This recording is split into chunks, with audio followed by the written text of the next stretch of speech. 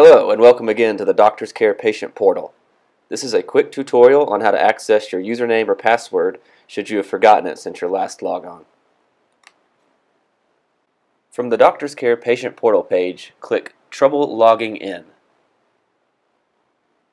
On the Account Recovery Help page, click the Forgot Username radio button followed by the Next button. You will then be asked for your first name, last name, and date of birth that you provided to the secretary when signing up for the portal. Click Next.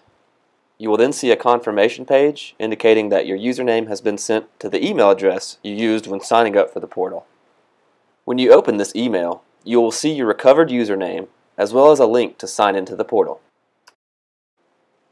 In a very similar process, if you have forgotten your password, click the Forgot Password radio button, then click Next.